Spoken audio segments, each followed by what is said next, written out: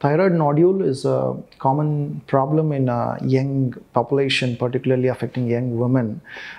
These usually produce, when they are increased in size, they produce a compressive symptoms, or they might be of a cosmetic concern and sometimes overproduce the thyroid hormone.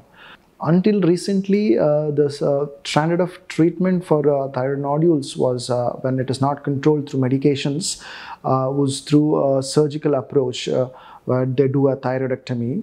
Around 25 to 30% of the patients who undergo thyroidectomy would require a lifelong replacement of thyroxine. If you are not looking for a surgical approach, or some patients who have got medically comorbid conditions or unfit for surgery, radiofrequency ablation of thyroid nodule is an alternative and proven and effective treatment for thyroid nodules.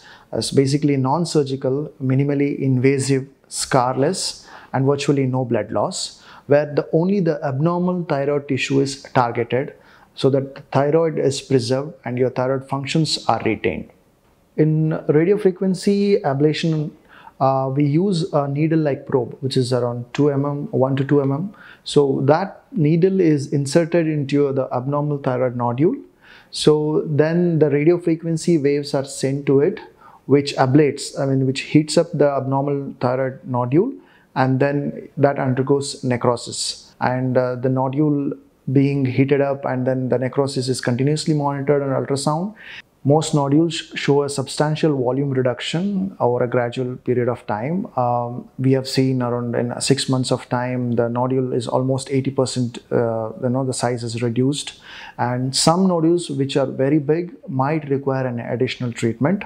Radiofrequency ablation of thyroid nodule is a safe, effective, and proven treatment. Basically, there is virtually no blood loss, and no scars, and no requirement of general anesthesia. Recovery is rapid.